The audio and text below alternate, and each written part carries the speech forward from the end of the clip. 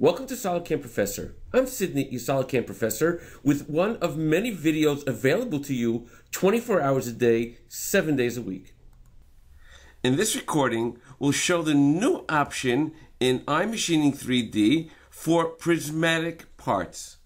If we take a look at this part that we have on our screen, you can see that this is a totally prismatic part, and we're going to actually do all the roughing machining using iMachining 3D, and we have a special setting now specifically for prismatic parts.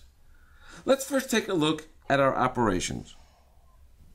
If we open up our iMachining 3D operation that we have over here, you can see that we now have the option over here for 3D prismatic. With 3D prismatic, you do not have to deal with anything as far as the scallop.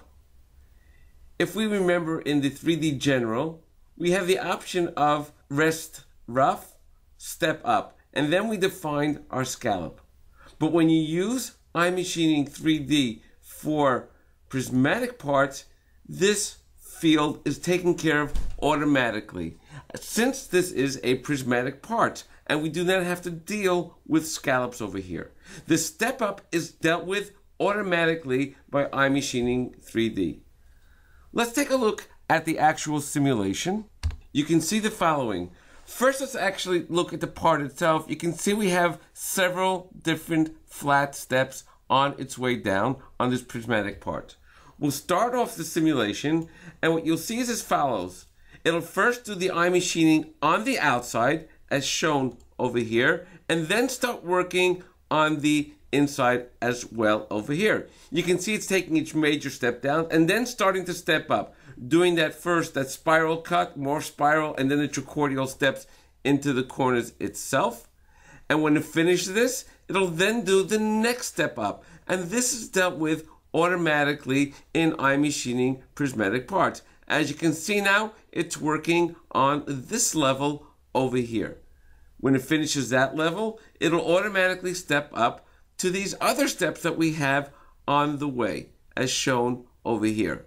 We can take also another look using the Solid Verify simulation, and as you can see, it is cleaning out the outside and then stepping up on the inside, every single step up that's needed over here, including inside these circles over here, this step up over here, as well as each step up as it goes along the part itself. First clearing off this surface, now these surfaces over here, and even this top surface over here. All the step ups are dealt with automatically with using iMachining 3D for prismatic parts. Now, to deal with these corners over here, we simply added another iMachining 3D operation, again using the option of 3D prismatic, but this time we're using a smaller end mill.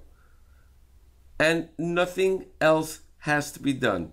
Everything else stays exactly the way it was before. Taking a quick look at the simulation, you can see that the tool is working only in the corners where it needs to work. And this again was dealt with in iMachining 3D for prismatic parts. For more videos on SolidCAM Professor, please go to our website www.solidcam.com and look for the tab called SolidCAM Professor. Thank you for joining us on SolidCAM Professor. Take care and have a nice day.